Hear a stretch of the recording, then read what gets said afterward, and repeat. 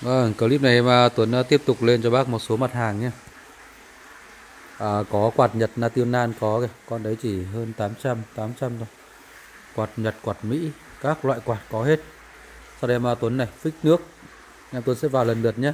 Đặc biệt là có một cái đôi loa kia cách đây khoảng độ 1 tuần em Tuấn có giới thiệu lên cho bác rồi, rất nhiều bác hỏi đôi đấy đấy. Và tại sao bây giờ nó lại còn ở đấy? Đôi đấy là có một bác đặt cọc rồi. Bác đặt cọc rồi bác nhé.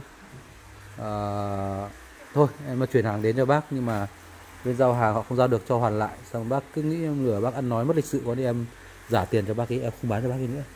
Đây là cơ hội của bác nào lấy nó nhá, cơ hội của bác nào lấy nó, bởi vì rất nhiều bác thích đôi đấy, em nhớ rất nhiều bác thích.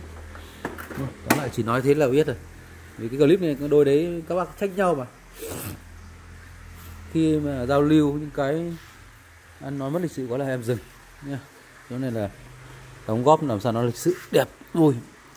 Tiếp đến mời các bác đến với lại một chiếc phích của Nhật Bản. Con này 3 lít, 3 lít còn tem hết này, báo 3 lít, báo vạch luôn này. Lòng nồi đã báo này, đã đun thử nhá, gioăng này, gioăng đẹp luôn, cực kỳ đẹp. Đáy nồi này, đẹp chưa ạ? 680k. Con này Jojitsu 680k. Sang tiếp bác nào mệnh xỉu con trâu vàng. Đấy, con trâu. Đấy, con trâu là đầu cơ nghiệp. Tuổi trâu đấy, con này có ấn ở giữa nhá, bằng đồng. Đẹp chưa ạ? Trâu rất là đẹp luôn nhá. Cái này phải để là bàn làm việc thì tuyệt vời rồi. Con trâu đồng để cho bác 600k. Sang tiếp mà đôi lộc bình bằng đồng, cao tầm khoảng độ 22. Cái thân bình này nó tầm khoảng độ phi 90. Đấy, nó phi 90. Hai con gì đây? Công hạc gì đây? Một đôi này, đi theo một đôi đấy, 1.200.000. Sang tiếp một con trâu nữa. Con trâu này rất là dũng mãnh, ngồi trên cả một thỏi tiền vàng luôn, thỏi tiền vàng nhé. Ôi lại trịch ấn luôn này, bằng đồng hết, 800k. Sang tiếp một chú gà này cũng 800k, cưỡi trên một thỏi tiền vàng, kéo một xe tiền vàng luôn. Ok chưa? Gà này cũng đồng vàng hết ạ, đều là đồng vàng, 800k. Tiếp đến với lại một bình gì đây? Bình xưa, bình ngày xưa, bình gốm ngày xưa. Đấy, gốm xưa. Đây chưa? Để cho bác 600k chiếc này. 600k chiếc này, bình này nhá. Bình này các bác cắm hoa, cắm cành đào thì phải bao giá trị rồi. Và nhất đâu là những phòng trà hay gia đình các bác nào đang có những căn phòng chơi chuyên về cái gọi đồ xưa mới cổ, những con này mới quý này. 600k. Sang đến đây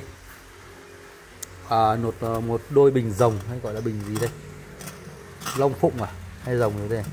Bình rồng này được đắp nổi hết, được đắp nổi bác nhé, đắp nổi tất. Trên này có những cái vết này, nó vết dạn thì nó dạn bên trong chứ nó không ra hẳn ngoài. Đấy. Chiếc bình này nó cao tầm 40 đấy. Hai con này cao tầm 40, hơn 40 tí. Đấy. Đường kính này nó chỉ tầm 18 đến 20 kính bình này. Hai chiếc bình này là giá 1.600.000. Hai chiếc này 1.600.000. Đấy, hai chiếc này 1.600.000 bác nhá. Đây giá 1.600.000 đây. Tiếp tục sang với là hai chiếc này nữa. Hai chiếc bình này nữa. Ok chưa? Đấy, Nhật đấy. Hai chiếc bình này nữa, đi thêm một cặp luôn ạ. 1.300.000 hai chiếc này. 1.300.000. Các bác có thể lau rửa đi nhé, 1.300.000. 1.300.000. Sang tiếp một con âm ly Pioneer ly saver model là SX434. SX434 để cho bác 2.900.000. Tiếp tục với giá 2.900.000 nữa là một con quạt 4 cánh. Con quạt 4 cánh, con này nhá. To, con này to vật vã nặng lắm.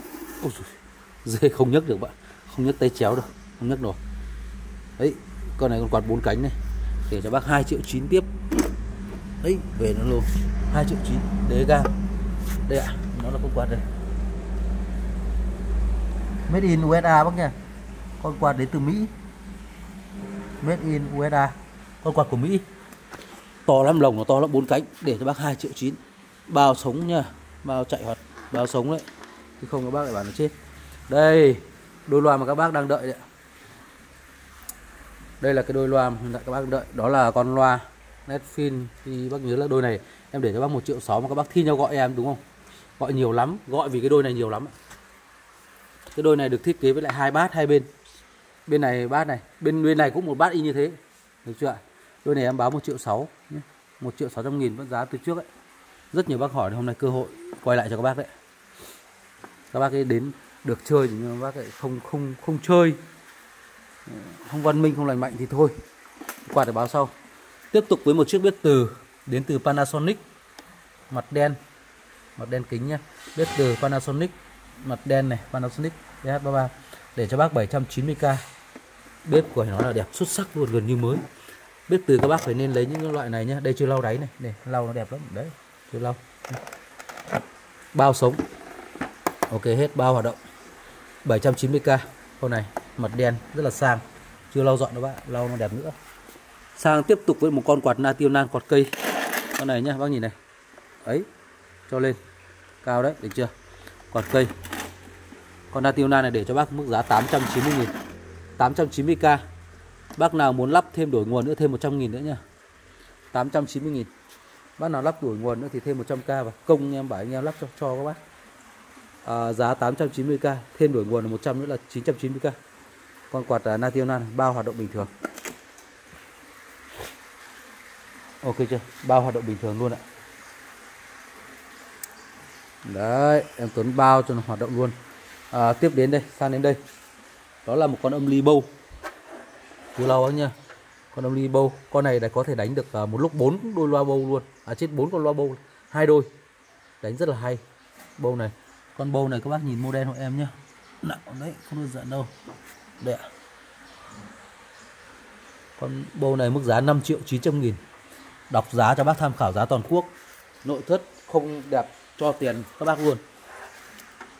Đây là con âm ly bầu model là 4702 25 mã. 4702 25 mã, ok chưa?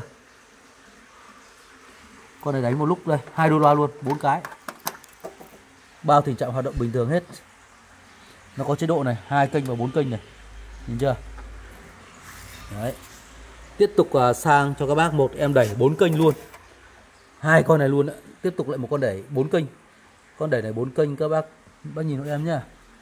Con đẩy 4 kênh của Korea, Hàn Quốc. Đây ạ. Korea, Hàn Quốc, made in Korea, Hàn Quốc. Riêng Korea thì đẩy với chất lượng âm thanh của nó khỏi phải nghĩ rồi. Korea, Hàn Quốc bác nha, 4 kênh luôn. Một con đẩy 4 kênh.